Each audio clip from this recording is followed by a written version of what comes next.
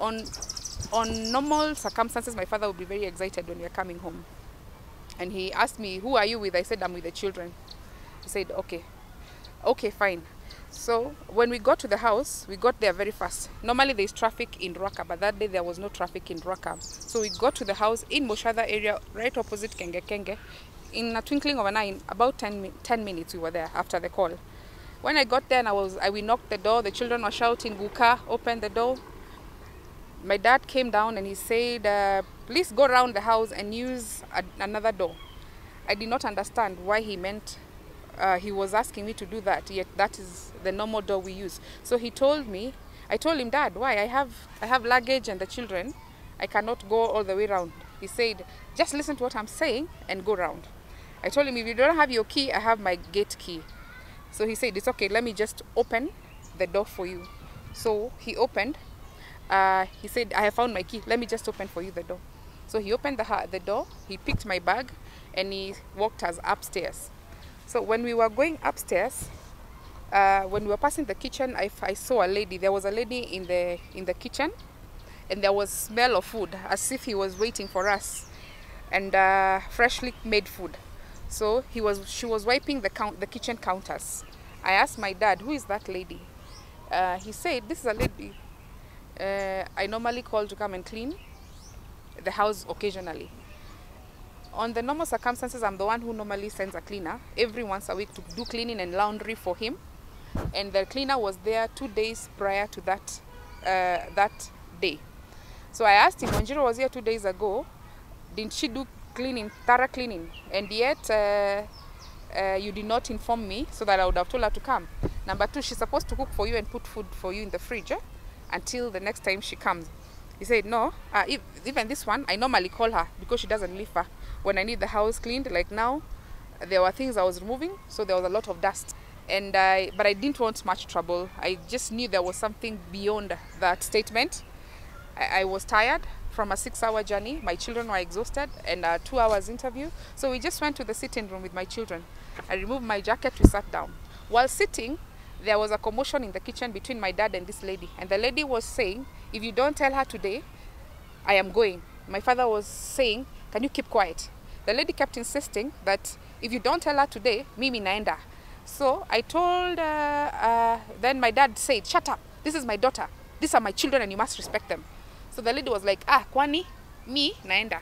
So I decided to go and check what was happening in the kitchen. When I got to the kitchen, the lady, my dad walked out and the lady continued to pretend to be wiping the same counters. So I asked her, you seem to have finished the work you were doing. Did you do laundry? She said no. So you just cleaned the house and the dishes and cooked? She said yes. So how much will you charge for that? You're done with your work? She said yes, I'm done. So how much will you charge for that? I don't even charge. And she looked at me like, you know. So I was like, what does that mean? What do you mean you don't charge? You come to work for free. My dad walked back to the kitchen when he heard of our conversation. And he said, Isabelle, it is important. You get to know this lady. This lady is my friend. And just like I told you, she comes once in a while to clean for me the house and do for me a few things when I need them done, like cook so I can put food in the fridge. So she said, when he said that, I told him, Dad, you know, I just told him I'm not ready for this, and there are things I don't expect you to discuss with you or to engage myself with. After he slapped me, the first time I asked him, Dad, why are you slapping me? You're slapping me because of an unknown person, a person we don't know. He said, I will not only beat you, I will kill you and bury you and forget about you. I asked him, why? Kill me. Okay, fine. If that's what you've decided, we are a byproduct of our choices. That's what I told him. I told him, you cannot say you have a friend, and because of your friend, you're beating me now because she's cooking in our house. You did not send us a memo not to come to you. You should have told us, send us a memo to tell us not to come to this house anymore. We are no longer entitled. Don't tika ko jonora wora jonora. Do not embarrass me and do not try to do the things you're doing right now. Then he hit me again. I asked him, Neke Kiruna, Daddy. You know, I stood up and I started walking away now from him. Neke Kiruna, I asked him, what is the problem? Neke Kiruna, Daddy. Then he said, Niere, arrogance ya kutia komireheha, ogorage ya komireheha. Then the lady was standing at the corner and she was smiling. And then my dad started getting aggressive.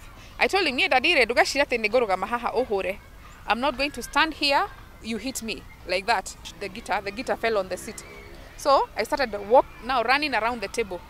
and he was following me. At this time, my children are watching everything, and they are screaming and telling Uka, wacha kuchapa mami, wacha kuchapa mami. My son is 2.5 years old, and the other one is 3 years and 10 months. So you can imagine the trauma they have gone. They have had a very strong bond with their grandfather, and they're asking him, kwani unachapa mama yangu? Kwani unachapa mama yangu? And he's not listening. My father was wild. This is not my father. I would completely agree if I was told that my father was intoxicated on that day. Only that he didn't seem to be intoxicated, because my dad would never do anything like that on a normal circumstance. So, and the fact that we parted ways about 2 months prior to this, and he's the one who drove me to Isiolo. We didn't have any quarrels. He took me and the children to Isiolo on the 24th of December when I was recalled to work after the medic strike.